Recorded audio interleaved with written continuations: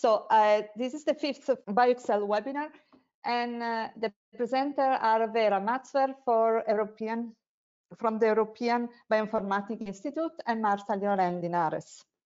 So the presenter of today are Vera Matzwer. Vera is a senior scientific project manager of the European Bioinformatics Institute MBL training team. She leads training and dissemination for several European funded projects.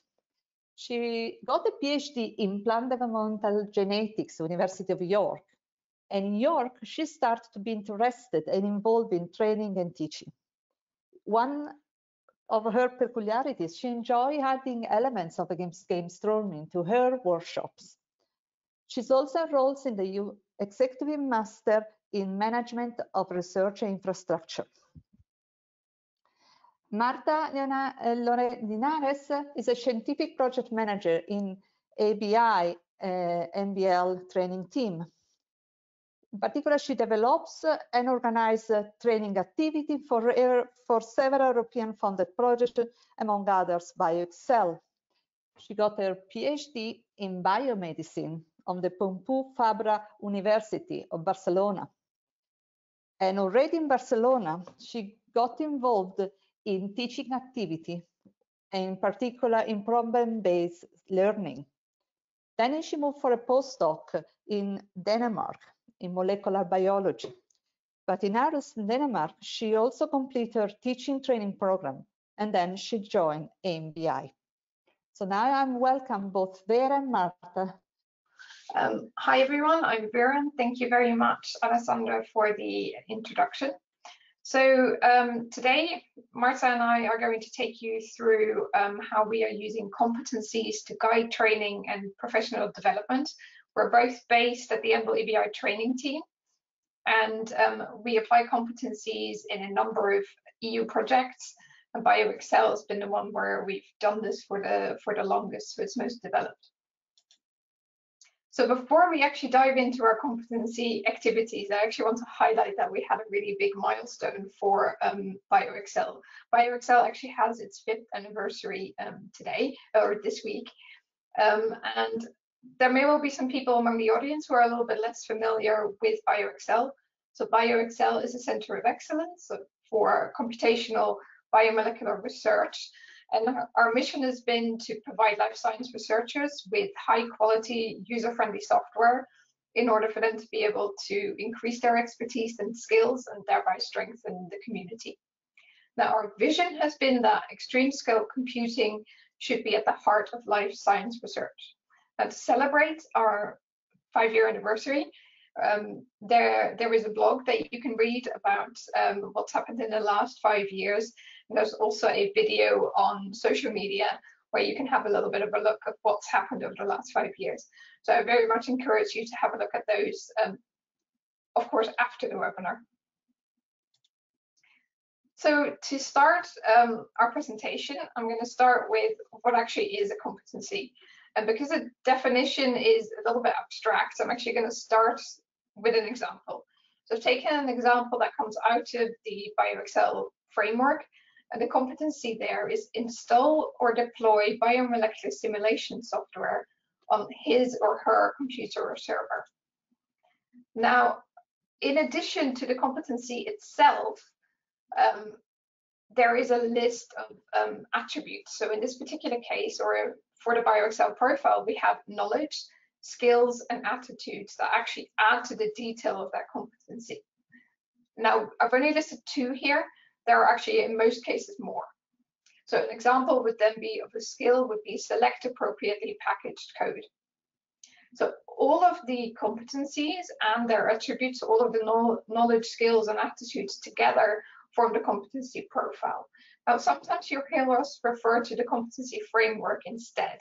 Sometimes these are used a little bit interchangeable, but in our case, we refer to competency profile when we're actually talking about the competencies and these attributes. And when we're talking about the framework, we mean everything, because we'll show you later that there is additional information that enriches the profile. These can be things like user profiles or mapping to existing learning resources. So the formal definition is actually that a competency is an observable ability of any professional, and it integrates multiple components such as knowledge, skills, and attitudes. And these attitudes can be both positive and negative. So some of the key aspects are, like we said, it is observable, and that actually means that you can objectively validate whether someone has the competency or not. Now you can collect competency or evidence of possessing a competency in a competency portfolio, and this can be very useful if you're trying to track this for your own personal development. Competencies are also kind of a shared currency because they're applicable to any type of learning and at all career stages. What can you use competencies for? So I'm showing 4 examples here, and later throughout the presentation we'll actually show you which one of them apply to BioExcel. So the first one is course development. When you actually have a competency profile, you have a really good overview of what an individual working in a particular context needs to know. So you know what knowledge they should have, what skills they should have, and what kind of attitude. So if you're then trying to train someone on a particular topic, it really helps you to determine what has to be included. It also helps you to pitch it at the right level. Are you trying to teach too much in one go? Are you teaching things without having the right prerequisites? Or are you actually teaching things that are not that relevant to this particular user type? So having a competency profile will also help you to write the learning outcomes. So quite often we don't actually present competencies to our audience. What we actually present are the learning outcomes, and the competencies help you to define these. But learning outcomes are a much more friendly way to actually use this for the attendees that you might have in your course. Now, besides course development, it also helps for the overall strategic planning. Are you covering all of the priority areas that you've identified for instance, your training program or your project? And are you reaching all of your target audience? So this can really help if, for instance, you have to report on this. Have you actually addressed all of the key areas that you said you were going to provide training on? Actually, having a structure in place makes that much easier to show.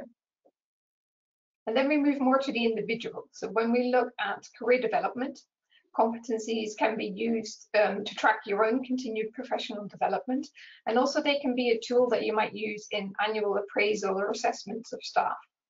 The other thing that can be useful is actually to hire staff. Now, when you have a position in mind that you're going to be recruiting for, there are 2 elements that you're going to look at. You're going to look at what competencies the individual has to have in order to do their job, but also you want to actually look at how that person will fit into the team. So what kind of competency do they have to have so that they actually have a little bit of an overlap to other members of your team for kind of redundancy's sake, and also that actually the communication works well between the different kind of job types that you have within your team. So if we're now looking at the structure of the BioExcel competency profile, we actually have a higher level than the competency. We have a domain. So the domains group together a number of competencies that are related. Below that, you have the level of the competency, and I've shown you an example of that. And after that come what we call the attributes. And in the case of BioExcel, we have knowledge, we have skills, and we have attitudes. And these are actually shortened often to the word KSAs. At this kind of attribute level is really where the usability of your profile is. This is what comes back in the learning outcomes. This is where the detail is and where it becomes usable. So when you travel down from the domain into the KSAs, the level of detail increases. Now, why is there a picture of a tiger on here? It's actually because this can get very big, and it's definitely a trap that we fell into in the first version. So I'm going to show you what the first version of the BioExcel profile looked like. So we started with 4 main domains. We had the generic competency domain, we had a scientific competency domain, we had a generic computing domain, and a parallel computing domain. So if we then add the competencies to that, we had a total of 31 competencies. Then we start adding the attributes, and you will see that this will grow very big. So we've got 31 knowledge attached to all of these competencies, and you can see that it varies how many per competency. Then we have the skills, 93 in this case, and we have the attitudes. But it's become very big. We have well over 500 elements now in this competency profile. So what I'd like to show you is that competency profiles actually evolve over time. So the first version was created when BioExcel was just launched, and last year we launched the second version. Now, one of the things we wanted to address was really to go back to basics, to make sure that what was in the profile is fundamental. We did a number of things. We deprecated a few competencies, and we dissolved a number of competencies. When we say dissolved, it means we haven't lost all of the content. Some of the content was moved to other competencies, or some of the elements were retained at the level of the knowledge, skills, and attitudes. Now, how did we decide what's fundamental and what's essential? We actually looked partially at the mapping there. So when we did the mapping to what training was available externally, it kind of showed that certain competencies were not that vital to BioExcel. They're important when you're looking at being a well-rounded researcher, but they're not fundamental to BioExcel, which is why we decided to leave those out. We also merged a number of competencies. Some resources that we looked at actually consistently hit the same two sets of competencies, which showed that they were really related. So we ended up merging a few of those. We also wanted to have more consistency in the number of KSAs for each competency. And there were some duplicate KSAs in the profile, and there we've removed all the duplicate ones and only really retained it at the competency where we felt it was most critical. So when we're looking at the number of KSAs, in version 1 there were between 3 to 16. In version 2, 3 to 14, which kind of to some extent looks like it's not that different, but this is counting the knowledge, the skills, and the attitudes together. Well, if we look at one individual element, so for instance, only looking at the knowledge or only looking at the skills, it varied between 1 and 10. And there we've become much more consistent in version 2. Now it's 0 to 5. We'd like to get that to 3 to 5. So where you have 3 to 5 knowledge, 3 to 5 skills, and 3 to 5 attitudes, that would be ideal. And you can see that actually in version 2, we've got there for a lot of them, but not all of them yet. The biggest difference is actually the total number of elements, where we had 511 in the first version. We're now down to 166. So we have a much more user-friendly profile. So there are still some plans that we have for a third version, and we plan for this to come out before the end of next year. When we created the second version, we also had to map all of the learning resources we had a second time. This showed that there were some gaps at the level of the knowledge, skills, and attitudes, and a few discussion points. We have a few resources that have things like machine learning in them, and it wasn't very clear where that fitted. So there's a couple of points that we still want to resolve. There is also some elements of best practice that we want to address, and we'll actually get to that a little bit at the end of the webinar as well. We want to be able to use the competency profile as a minimum standard, and we want to make our competency profile machine readable. So these are some adjustments that we're going to have to make in version 3. So there are ways to enrich the competency profile, and I said that earlier. We have user profiles. So when we created version 1, we had only high-level user profiles. And actually we had these 3. We had an entry-level user who comes from a biology background and probably hasn't used modeling software before. We had a specialist user who has a much more thorough computational background and really is stretching the boundaries of what they can do with their kind of local compute resource. They really need to start using HPC, and maybe they are already using HPC to some degree.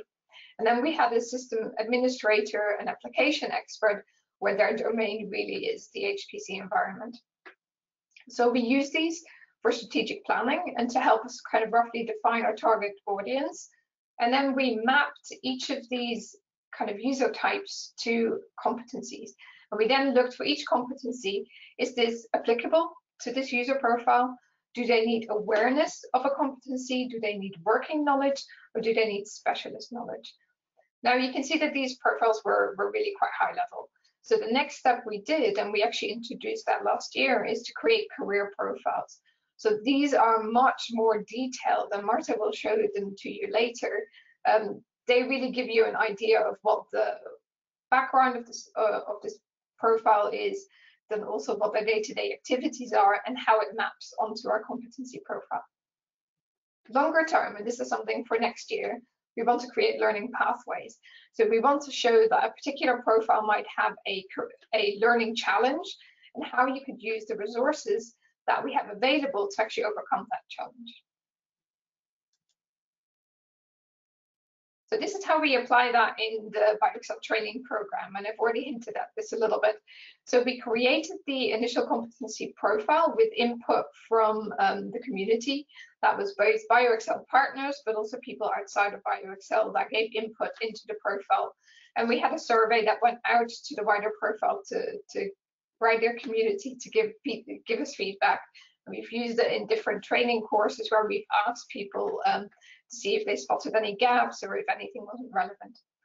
Then what we did next was to take these competencies and map them to all external training that we could find. So that was training from BioExcel, but also training from the partners and training from any external entity that we're aware of. And actually, this is a bit of an ongoing effort. So when we come across new training, we actually again map that to our competencies and add it to our database. That really allowed us to do a gap analysis. It allowed us to see where the major gaps are, because as many projects, we have limited resources, and we wanted to make sure that our resources went into the areas of highest training need. So that feeds into our training program. And we've had face-to-face training from the beginning, but actually in 2019, we started remote training as well. And of course, right now, all of our training is remote due to the pandemic. So when we originally had that mapped data set that listed all of the training, we really wanted to make sure that we could make this data set open to the community, because actually we found a lot of training that was highly relevant to people. And of course, we have a very active training program, but it runs 10, 12 events per year. It doesn't run every day. So we wanted to make people aware of the training that we found, and a lot of it are online resources that are available at any point. So we created both the Knowledge Resource Center, and that later became an additional entity of the Competency Hub to make some of this data visible. So, and the main reason for creating that in the first place was also that it's not that easy to display a competency profile, and there is a real need for a sustainable home for some of these profiles. So competency profiles often kind of disappeared in project deliverables, or they were downloadable only as a PDF or something. Often when you had one, it was unclear who the owner was, or if the profile was still being maintained. And in general, you would have to search many websites to find different competency profiles. So this is why we first created the BioExcel Knowledge Resource Center. This was as a proof of concept, and in order to make these learning resources that we map to the competencies accessible. Then in the kind of second step, we created the EMBL EBI Competency Hub as a kind of neutral, sustainable home for the competency frameworks, to make sure that if we had a framework that was developed through, for instance, an EU-funded project, even if the project stopped, it would mean that there was a sustainable home for the competency profile, and there would always be someone that you could contact if you wanted to know more about it. So right now, it's actually the Competency Hub that feeds the data to the Knowledge Resource Center. So this is where I'm going to hand over to Marta, and she's going to show you around the Competency Hub. I'll show you the Competency Hub, so we'll go on a short demo. But before that, I'll explain you briefly what it can be done. So as Vera said, the Competency Hub is the home for a series of competency frameworks that anyone who has created those frameworks can add to the hub. And then once they are in the hub, a user can explore the competency frameworks and find training resources that have been associated to these frameworks. And when career profiles have been added to them, you can also explore those, and you can build your own profile. So once you have your own profile on the site and it's mapped to the competencies, you can compare your own profile to the career profiles that are there. And that can give you an idea of where you would need to develop if you would get one of the roles that those career profiles represent. And now we'll go to the website and I'll show you all this on the site. So this is the landing page of the competency hub, which is competency.ebi.ac.uk. And here you see the different frameworks that we have with a short description of the professionals they refer to.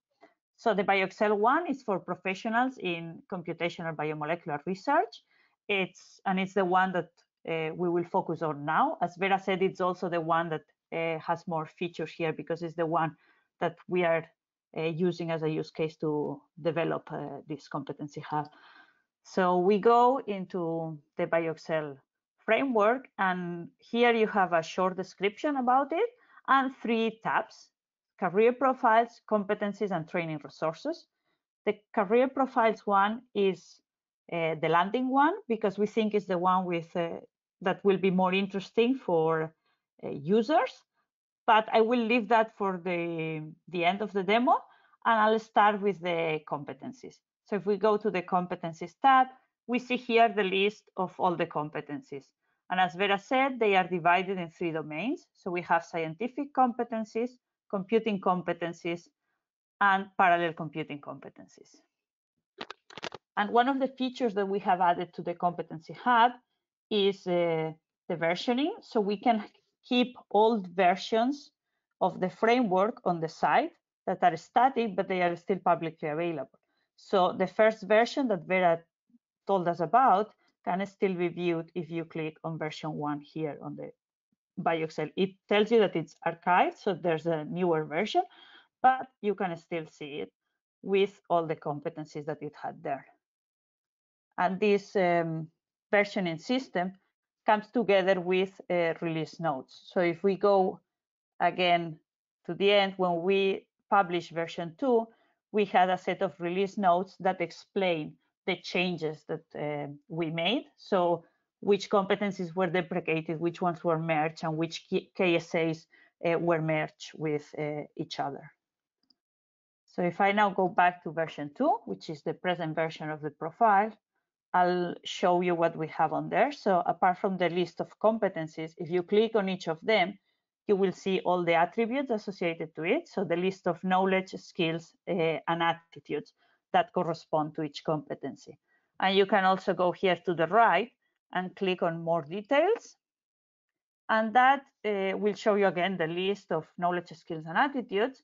But it also has a box here that can show information about other competency frameworks if this competency was derived from another one. It's not the case of this specific one. And then there's a list of training resources that have been mapped to the competency. These training resources are usually short courses or tutorials that are available online.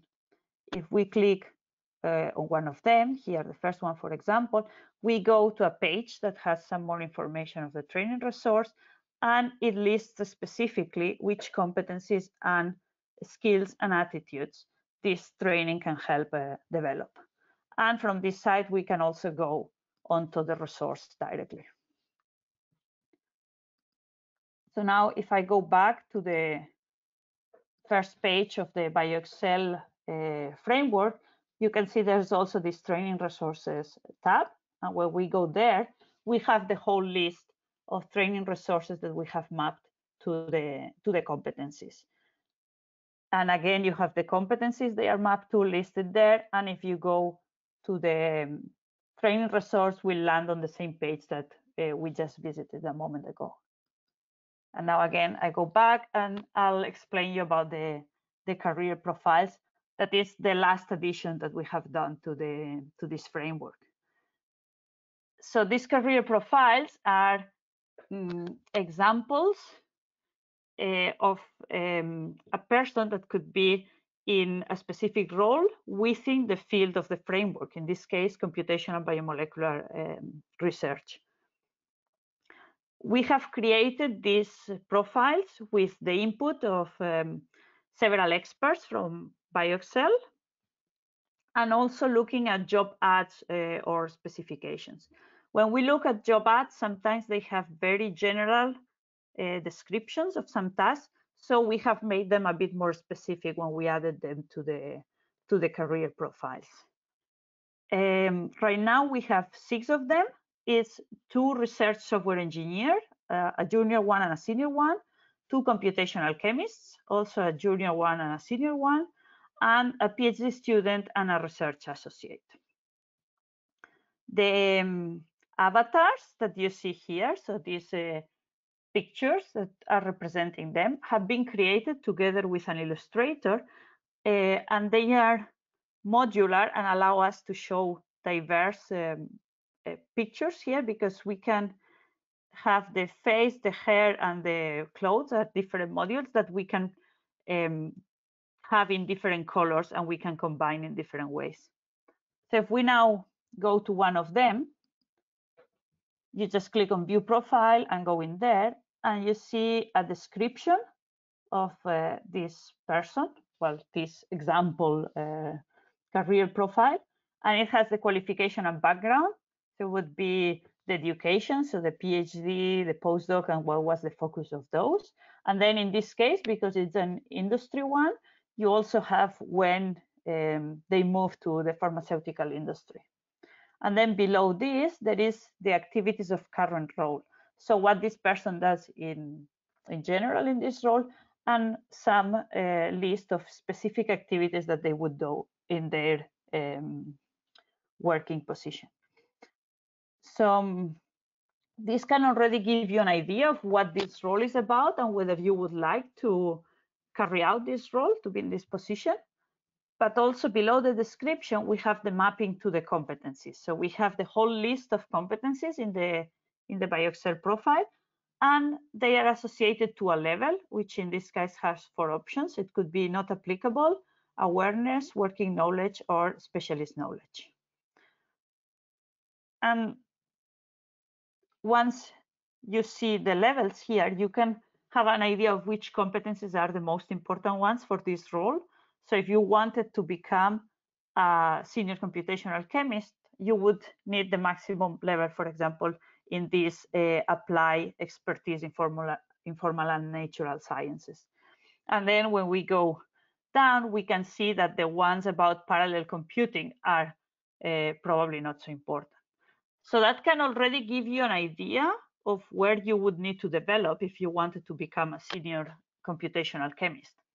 But the tool can help you even more with that, because you can also create your own profile and compare it with this one. So if we go to the top of this page, you see here a button on the top right, create your profile.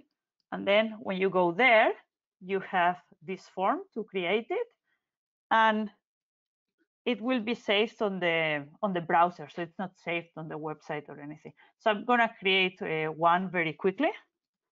It's you just need the name and the job title to create it. So you can decide to write a bit more on it, but it's not necessary. So once you have a name and job title, you save it and map to competencies. And then you have here the list of competencies. To map them, you need to go again to the top right and click on map competencies.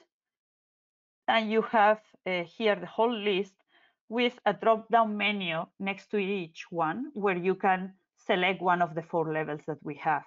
And I'm gonna just do it quickly here, so that you see what we can do once we have a profile. So you see, you can select in each of them the 4 options. And I've done it quite random. I'm not going to say anything about the parallel computing competencies. And then you can save the profile. And as I said, it's going to be saved in the browser, so not on the site.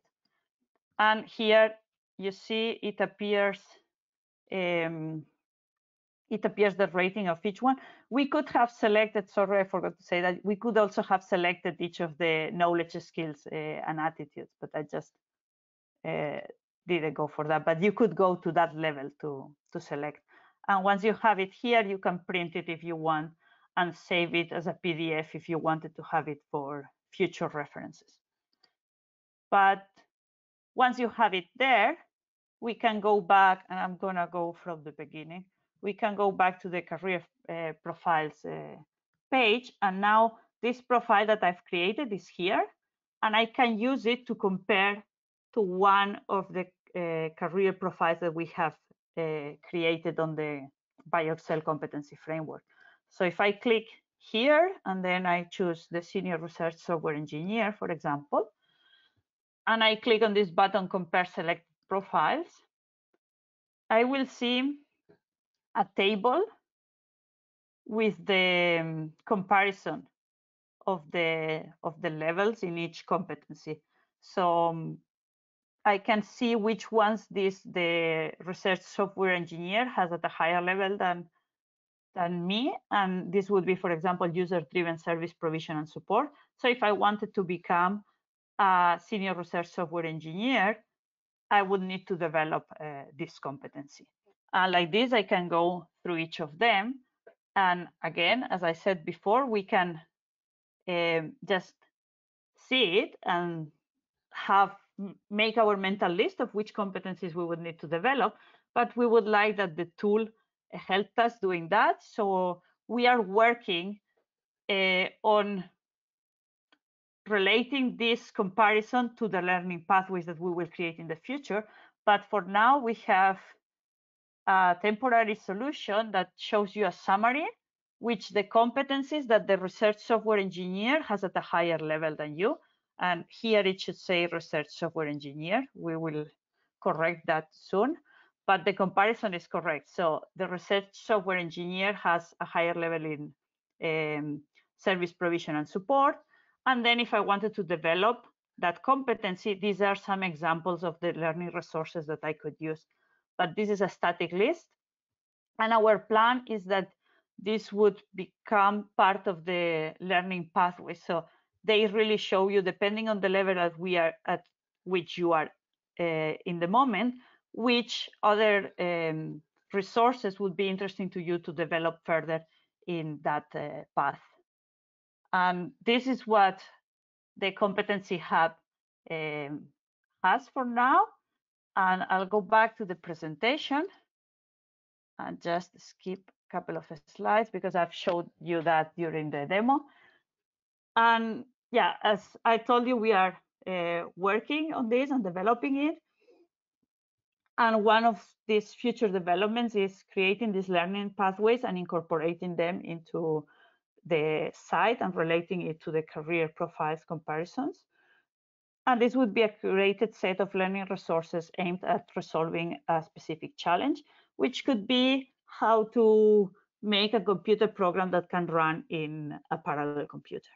We also want to improve the page navigation and user experience. If you saw while I was doing the demo, some of the pages are better than others at that, and sometimes you don't have the button to compare profiles, for example, after you created your own profiles or things like that, but we are working on it.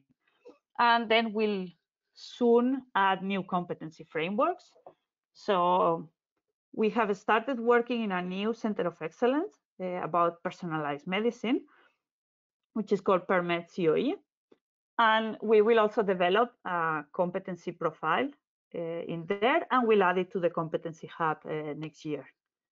And we also have now an external framework manager using the competency hub. So this is an initiative from Elixir, the Elixir node in the Netherlands and the Dutch National Program in Open Science. They have created this competency framework for data stewards, which they they are now adding to the Competency Hub, and it will be available in the next weeks, quite soon. And we'll also get some feedback from them about how the experience was. So we would really like to hear from you and get your feedback about what you would like to see in this Competency Hub.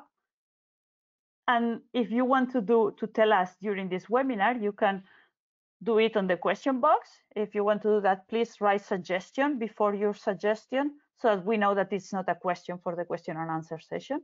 And if you would like us to contact you, you can add your email, but that's not necessary. You can also send us an email to competency@ebi.ac.uk.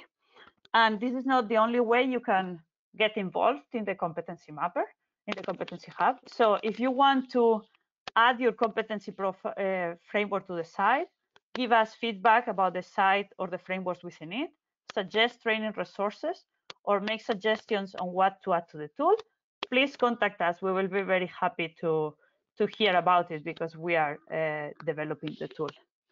And now Vera will tell you about best practice in the competency community. So thank you very much. So a number of elements about best practice we've kind of touched on already, but we want to just pull them all together at the end of this webinar. So one of the things that we really talked about, and this is something that we've come across in different frameworks, is that it's really important that when profiles are updated, that there is some type of release note, so that it's actually very clear what happened from one version to the next. And that old archived versions are actually available, because especially if someone else might be using your profile as a starting point, or they've used it for other purposes, then it's really good to know why it's suddenly changed and how that's evolved over time. Sometimes competency profiles are published, and that's maybe the only record that's available. So actually having it somewhere central with release notes is really valuable. It's also important to have persistent identifiers, and we haven't at the moment got those visible within the Competency Hub. In the back end, there are persistent identifiers for both the competencies and all of the knowledge, skills, and attitudes. This is one element that we'd actually like to have a way to have that be more visible, but we really have to think about how to do that, because we don't want it to be a distraction, but it would make for higher quality release notes if there was a persistent way to identify a particular competency. Now, it's also important to have clear ownership of the framework, and we talked about that earlier, so that if there are questions or it's unclear or you have feedback, that you actually are able to contact the owner of the framework. Ideally, all frameworks would be publicly accessible, and this would be in a format that people can use. The other element that we've really been talking about within the competency community, and this is, for instance, quite important also in the context of RI Train and ISCB, is how to make competency frameworks fair. And some of what's been talked about there, besides the persistent identifiers, is also to make it machine readable. Long term, we're hoping to be in a situation where you might be able to download a competency profile from the Competency Hub in a machine readable format. We also would like to move towards where a competency is actually the minimum standard. So Marta showed you earlier that the mapping can actually be done at the level of the KSAs, where you can actually in a binary way tick or untick them. But what we'd like to get to is a point where if you have the competencies, you would have all of the KSAs below that competency. But this requires some changes to the framework, and this is something where we really will have to do additional work to make it into a structure that fits with that.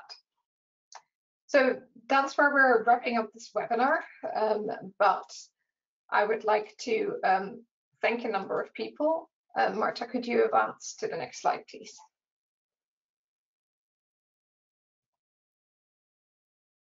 So there have been a lot of people involved in creating all of this. Someone I'd particularly like to thank is Alba, who did the first proof of concept for the Knowledge Resource Center and the EBI web development team. And we actually have a number of people, but Prakash is the main the developer of the Competency Hub. and also the new Knowledge Resource Center. Christopher created the avatars for us and the framework to be able to create more. And we've already mentioned that the first external profile will be coming in, and Celia and Meike have been really valuable in giving us feedback on how it works, and also what direction we might take the competency hub in the future. The competency profile itself has been created by past, present members of the BioExcel consortium, but also the community. We've had additional input from people at the EBI. The career profiles, for each profiles, multiple people have been involved, and here's a list of the people that have been part of that. And that's where we'd like to finish the webinar for today. So thank you very much, and we're happy to take any questions. Yeah, so my question will be how you deal in case you have two very similar profile, but the same function. So for example, software engineer, but the description and the competence are slightly different. Could handle your app this, or what you handled, how you think to handle the things? I think that's a really interesting point, and I think so. One thing that I think we could do, but it'd be really interesting also to know what Marta thinks. We've spoken about this a little bit to some extent. We've spoken about this in two contexts. One being is where actually you can have someone develop over time. So for the moment, we've addressed that by creating separate profiles for different career stages. But in a similar way, you could also have almost like a subspecialty. So you could have a research software engineer with a particular focus, and then at the second profile, that's a research software engineer with another focus. At the moment, the way we would have to implement that is to actually create two separate profiles. We'd like to think about whether there is a way to link those profiles together the same way we would do that for a junior and a research software engineer. But for the moment, that's not possible yet. So for the moment, what we would do is create two separate profiles and make it clear in the title that they have a similar role, but maybe a slightly different focus. So what do you think, Marta? Is there anything you'd like to add? No, I think that's clearly how we would do now, adding two different profiles. Then, of course, the question is that if they are only different at the level of knowledge, skills, and attitudes, it's not going to be visible in the first image of the profile. You would need to click on each of the competencies to see whether they have the specific knowledge, skills, and attitudes. So I would say that if we see the need for those different career profiles or levels to be created, we might want to think about defining the competencies in a different way or listing the KSAs in a different way. Thank you very much for those answers. The next question we have is from Simon Wong. Simon asks, who annotates the training courses with the competency frameworks, metadata, and KSAs or levels? So for the moment, that's been done by the EBI training team. There's been a few people involved, but we've tried where possible to be quite consistent in that. So there have been, I think over the 5 years, about 3 or 4 people that have been involved in doing that. We've thought about at different times whether we should have multiple people look at that, but that was really quite difficult from a kind of time intensity point of view.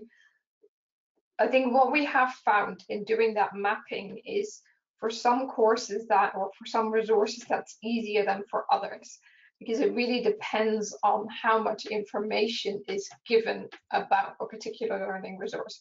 So if you have a resource where there is, for instance, an overview page that's got really nice learning outcomes defined and maybe gives you a set of tools that it uses and breaks it down in modules, then obviously we have a lot more information to go on than if you really only have a title and you then kind of would have to go through the entire tutorial or the course to be able to accurately get an impression of what the content is. So we've had to take a little bit of a balance there, where we have to do the mapping at a relatively high level. This is actually also one of the reasons we'd like to move towards having learning pathways, so that we can highlight courses where we are sure of the quality and sure of the content. Thank you very much for that answer. And Simon also says thank you in the comments. With that, I don't think we have any further questions. So I would like to very quickly talk about the upcoming webinars from BioExcel. The next webinar we have is happening on the 8th of December, and it's a discussion about the GROMACS CP2K QMMM interface, which should be rather interesting. Essentially, the developers of GROMACS have been developing an interface with CP2K for a while in order to make, or to allow GROMACS to perform QMMM better than it currently does. So I imagine that this one will be a very interesting webinar. And the other thing that I would like to flag up is the BioExcel Best Practices in QMMM Simulations, which is from my understanding, a webinar series with some very interesting speakers, experts in the field of QMMM modeling, each talking about how the quirks and tricks to performing good QMMM simulations. With that, I'd like to thank Vera and Marta again for giving the very interesting presentation, and to thank all of you for coming to this webinar. Thank you very much, everyone, for coming. Thank you.